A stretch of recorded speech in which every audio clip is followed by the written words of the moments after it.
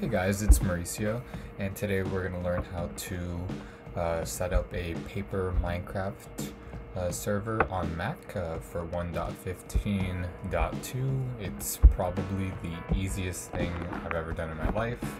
Before we start, make sure you have Minecraft. Super important.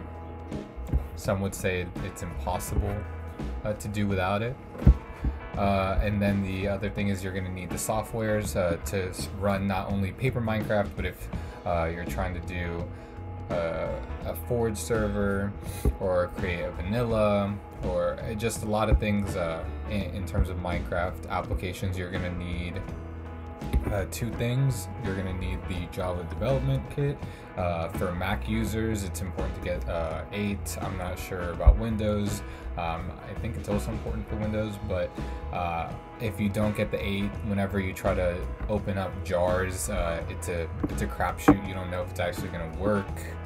And I'm going to post a video on how to change which Java version you're using if you don't want to, if you have multiple and you need to change the default later. If you want to see that video, just put that in the comments and I'll hurry up on that.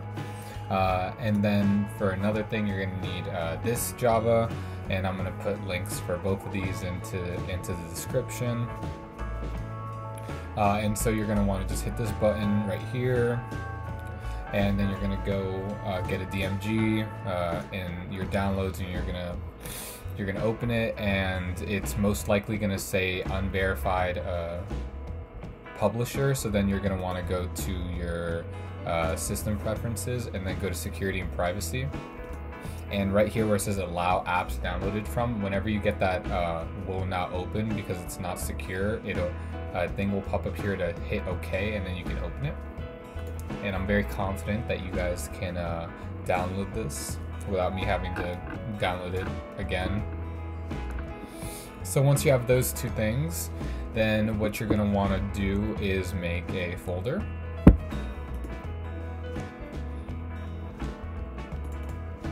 And you can put it wherever you want.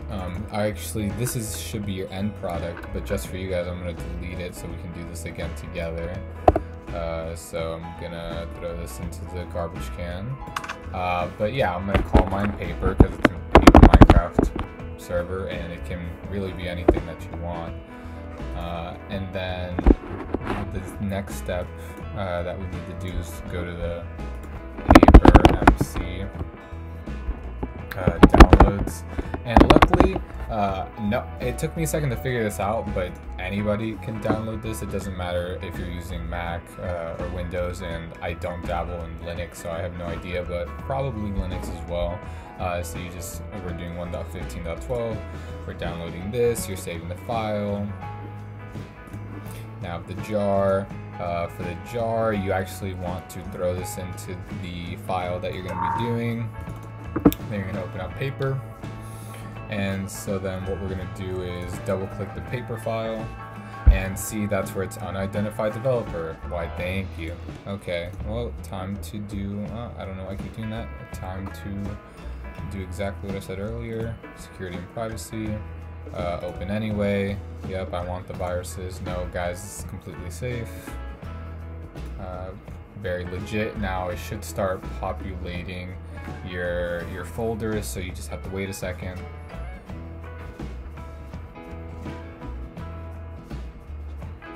So once you have these 5 things, you're going to want to open this with text edit and set EULA equals true and save it.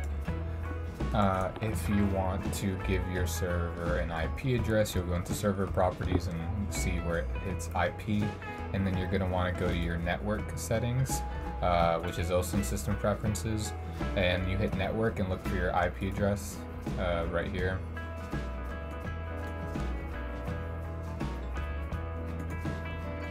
And you'll put that into server properties. So once you set this to true, now you're going to want to do a Start.Command file, and I'm actually going to cheat because I already have a Start.Command file. So I'm actually going to just copy it from my other folder. And this Start.Command file, if you use multiple servers, is interchangeable. You just have to change the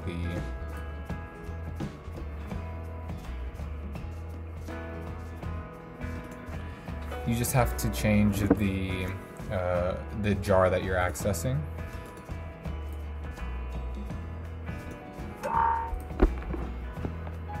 You're going to want to open up the text edit again. And if you're making your own Start.Command file, make sure that you want to go to text edit. Actually, let me do file new.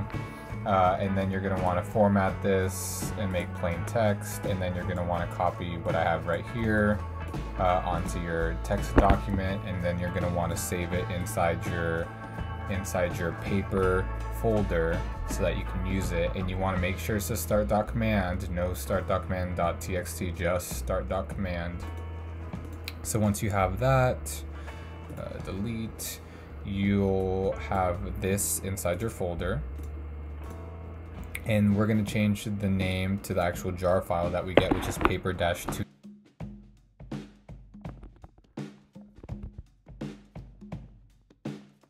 That, and then the next step is going into your terminal. Let's see. And you're going to want to type chmod a+x space, and then you're going to want to throw this Start.Command here. Apple is very keen on privacy, so they make you go through many loops. So once you hit enter, then you're good to go. You can hit Start.Command, and now it's going to start running. And it's right now loading up your world, so it's going to take a second because it's like, what the heck is happening? But the great thing about Paper, which I should have probably mentioned earlier, is it's optimized compared to Bukkit or Spigot, and so it takes less of your computer's resources, and it will just run much quicker, and you'll be able to do a lot more, even with like less RAM allocated to it.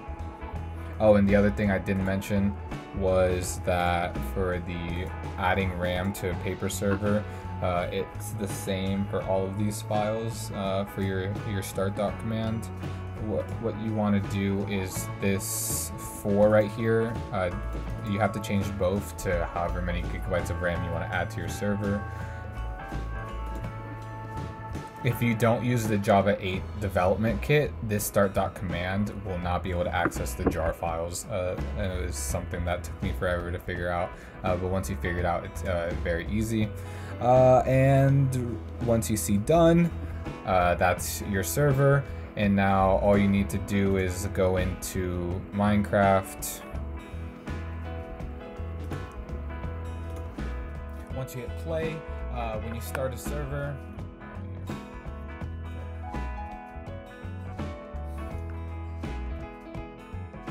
so once you're here, what you're going to want to do is going to type localhost, and then that will allow you to connect to your server. You see here, now it's up because it's green, which is good. So then you have your Paper Minecraft server, and if you want to do port forwarding and such like that, you'll have to go to another video. There are plenty helping you with that, and you'll have to do that server IP thing I mentioned earlier. Thanks a lot for watching. If you like this video, please subscribe and drop a like.